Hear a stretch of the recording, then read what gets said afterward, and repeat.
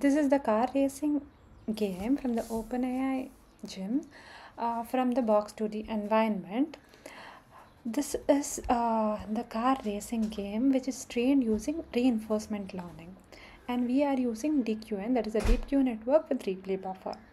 And the data for reinforcement learning is generated in the machine. That is, we create an instance of the environment using gym of the car racing v0 environment, and the environment runs locally on the machine. It simulates different dynamics of the game internally.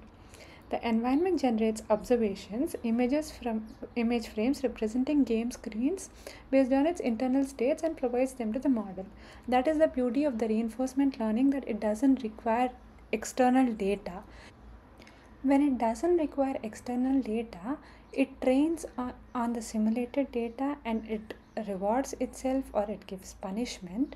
The reward that it is giving will make the model perform better.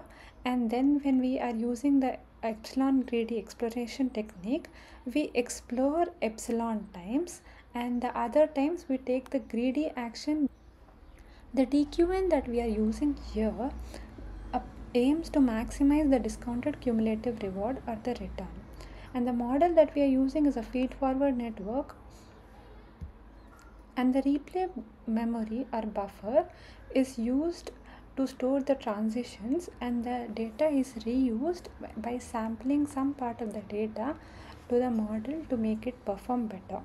And the video that you are seeing right now is the test case run over 15 episodes of the gameplay, and the model is performing pretty well. I had trained it for 1000 epochs. It is giving an average score of around 700, which is pretty good, as the maximum score that we can achieve is 900 in this game.